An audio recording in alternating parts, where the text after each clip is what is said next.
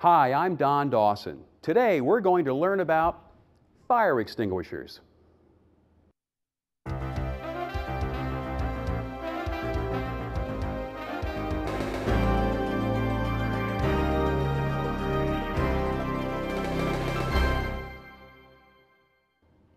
Burning wood and paper can be doused with a bucket of water.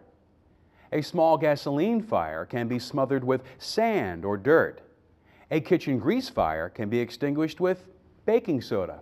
But often the quickest way to put out a small fire is with a portable fire extinguisher.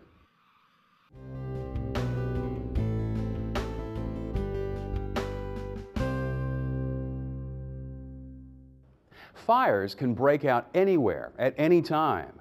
OSHA regulations, state ordinances, and local fire codes require industrial facilities, office complexes, and public buildings to have portable fire extinguishers located near all potential fire hazards.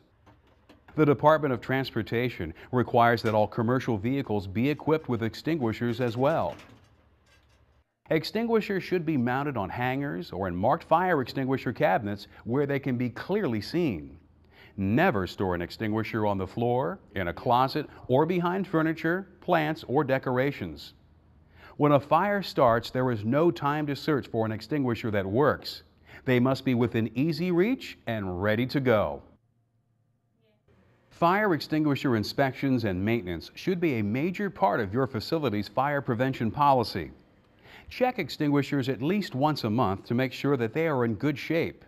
Look them over weekly if they are located outdoors.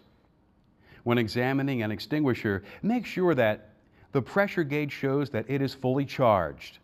The locking pin and plastic tamper seal are in place. The hose and horn are unobstructed and in good shape, and the metal parts are free of corrosion.